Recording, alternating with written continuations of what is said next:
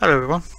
Recently I've put onto my Facebook page this image of some glowing balls, and I've had some inquiries on how I managed to do that. So this is going to be a small video, hopefully, of how I achieved that using Cinema 4D R17. I've already done a little bit of prep work to try and speed things up a bit. I'll apologise now. I don't usually do videos for YouTube, so if I bumble through this, I do apologise. And also, I can't take full credit for this technique. I did pick it up from a video that is already on YouTube. It's just that I tweaked it a little bit so that to make it my own design. So yeah, here we go. So to start off with, what I've done is I've got a primary shape, a sphere, and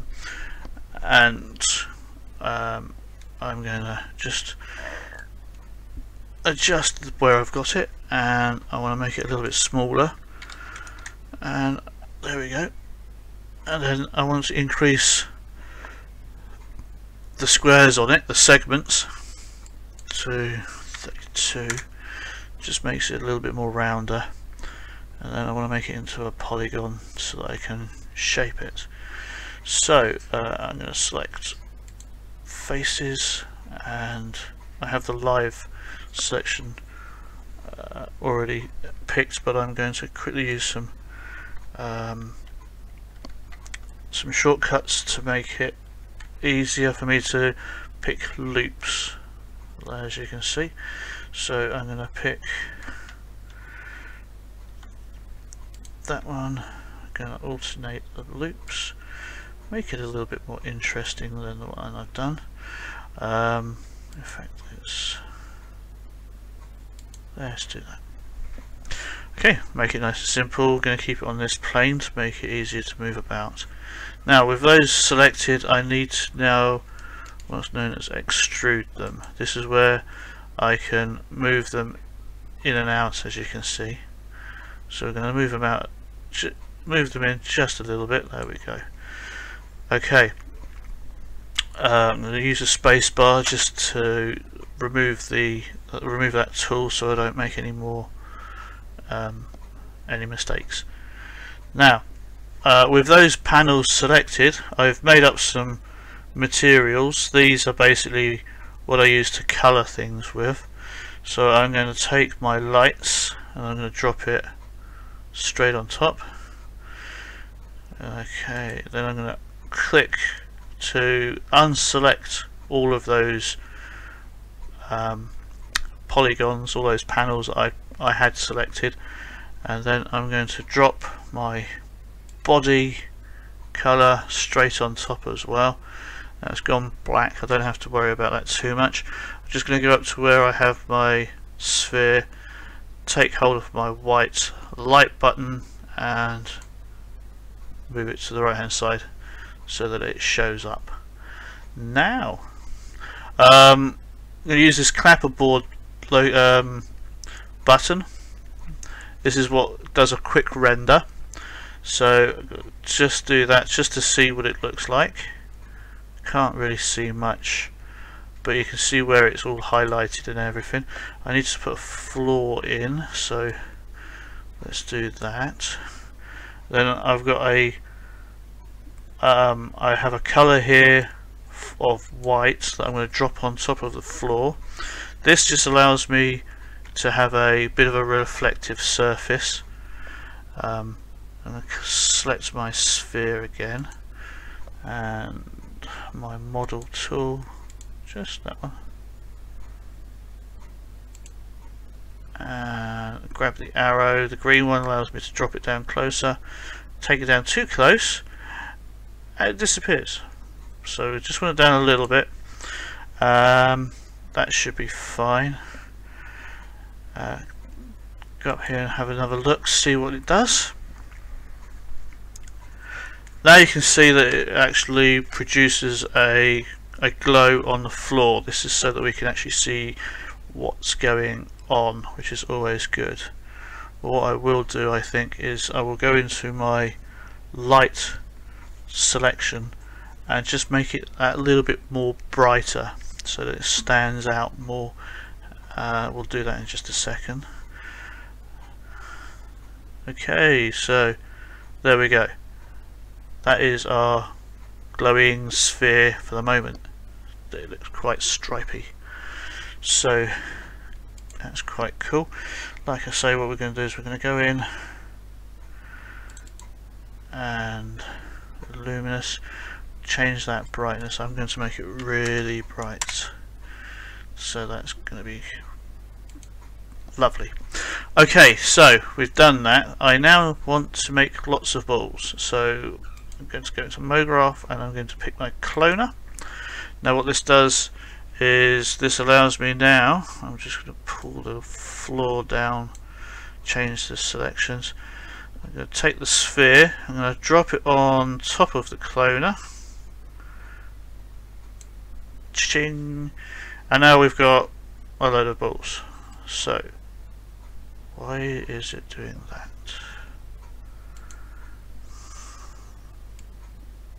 There we go.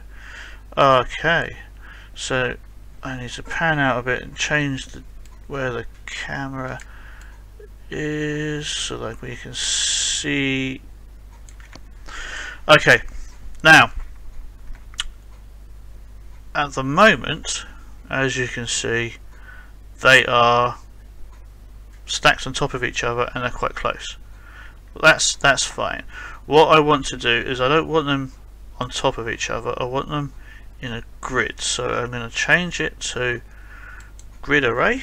That gives us lots of balls. At the moment it's just doing 3 by 3 by 3, which is okay, but we want I like it on 4 by 4 by 4, so we'll just need to change these. Oh, 43, I hope not. Just need to change those numbers.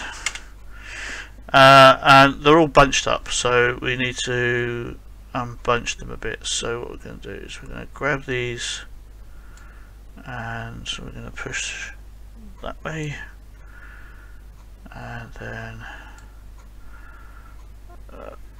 that way, and then that way. Now you can space these out as much as you like. You can make them so that they're just touching. You know, you just alter it however you like. I think that is it that one. That's that one. That'll be up and down. Now you can either do it so that you can use the arrow keys, or you can do what I'm going to do here, which is I'm going to pick 315,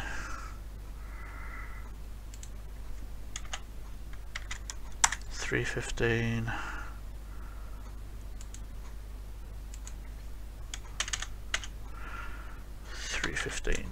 and now they're all equally spaced, but we've still got some sitting in the floor. So we're going to grab the green arrow handle again, lift them up just above the floor like that, and that should do nicely. Now in order to actually make it look like they're going to be sort of random, what we're going to do, actually first what we'll do is we'll click on that to give a quick render of the scene. As you can see, it's one big glowing ball cube at the moment. This will take, hopefully this won't take too long, it'll take a couple of minutes.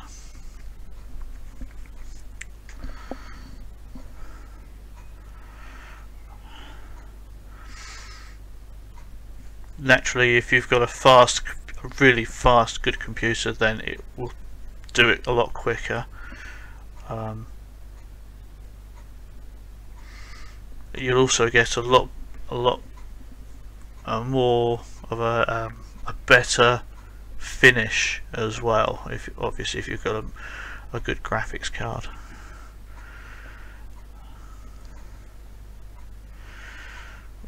Watching the green bar down the bottom, that's almost finished.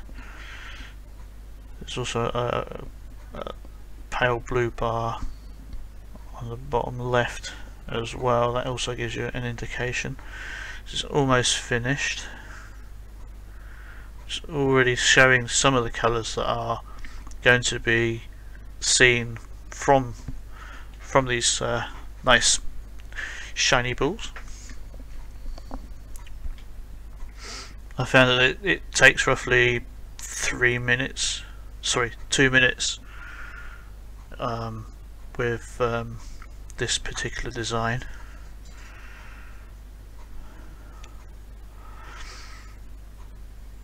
Obviously if you've got less balls it'll take less time. If you've got multiple balls it'll take a lot longer.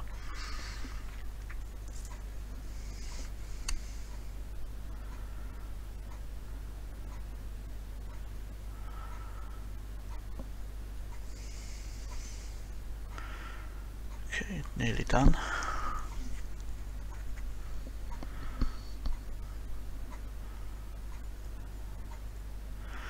There is ways of making these renders, these test renders, quicker, but I haven't actually seen how it's done. So if there's somebody that's actually watching this that can get that knows how to do the renders quicker, if they can leave me a little comment, I'd really appreciate that, because as you can see it takes a bit of time, but you can get an idea of what they're going to look like just by what you can see as it's making up the picture.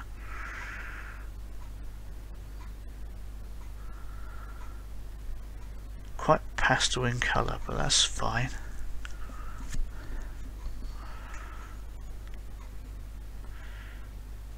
But yeah, okay, so that is the balls just floating off the floor. Now, to make them look random, what we need to do is we need to go into where our spheres are. We need to go into simulation tag and make it a rigid body. This is making them like a solid object. And then we need to do the same for our floor. If we don't, then they will fall through the floor. And I need to switch the dynamics off, which is fine. Dynamics, that's the movement. If you have the dynamics on for the floor, then as soon as the balls fall and hit the floor, then the floor will sort of disappear and float away somewhere, which we don't want. And we want the balls, the dynamic on for the balls, so that they actually move and then scatter. So that's cool. That will do be nicely. And then the way that they scatter is that we use the animation tool. So 90 frames, 90f. I think we're going to need a bit more than that, so I'm going to put it to 200 frames. And there's the slidey bar. Going to move it up just a little bit to about there, and then we're going to hit the play button, and there we go. And then you just let it go. I think that actually looks really quite cool. I like the look of that. And of course, because it's on the computer and it's in 3D space, you can change the angle, you can look straight down, you can swing it around.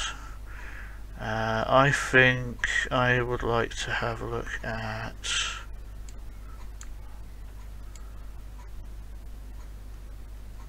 let's see, I think this could be quite nice. We're gonna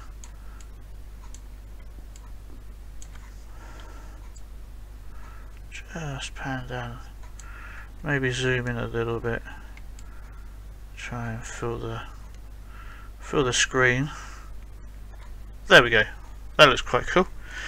Okay, so because we've done that, what we can do now is we can go up and click on our clapperboard again.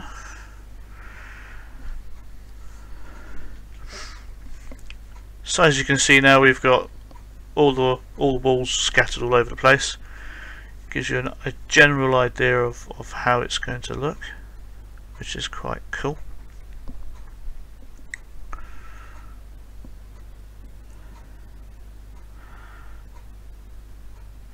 So that gives you a rough idea of how it's going to look. So what we're going to do is I'm going to stop it from here, and then we're going to do a proper full render, which is the one next to it, so that we can take a screenshot.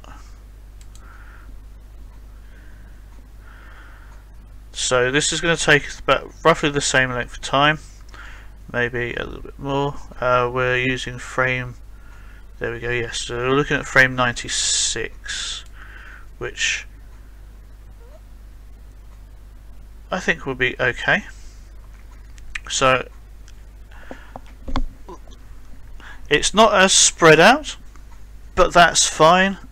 The frames down the bottom here, you can always grab the green button here, slide it backwards and forwards until you get to the frame that you want. I think we're going to leave it how it is. It's going to render up. It's going to take about 2 minutes. So hopefully it will come through quite good and quite quick. But that's basically how I've done them. Now the way that I've done multiple colours is that with my lights I've gone into illuminations and textures, and then I've gone into the MoGraph effects, I believe, and what that does, in fact I should be able to, so what I've done is move that over to here. So yes, I've gone into illuminations, I've gone into textures, and sorry, it's just normal effects, and then I've gone to variation, and what that does is then that then all the highlighted areas on the spheres that you've made up will come up in multiple colours. You can change the colours as well. You can just give them a different starting colour. I did it as a starting colour of white, so it gives you the full spectrum of that.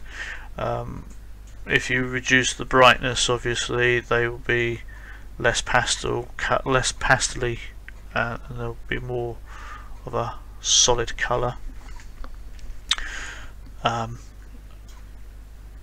yeah, hopefully this will now render up. There we go.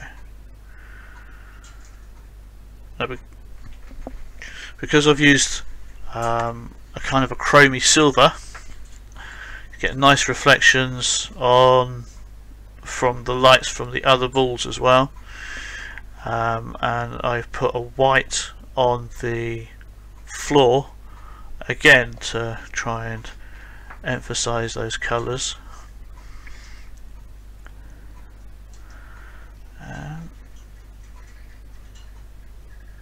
And there we go. That is now rendered up. I can pan back. There we go. That's the full picture. Yeah, so that's how I did it. It took a bit longer than I thought, but hopefully it's given you some ideas of how I do things, And like I say, if there's any comments from other people, well, feel free to let me know. And thank you for watching.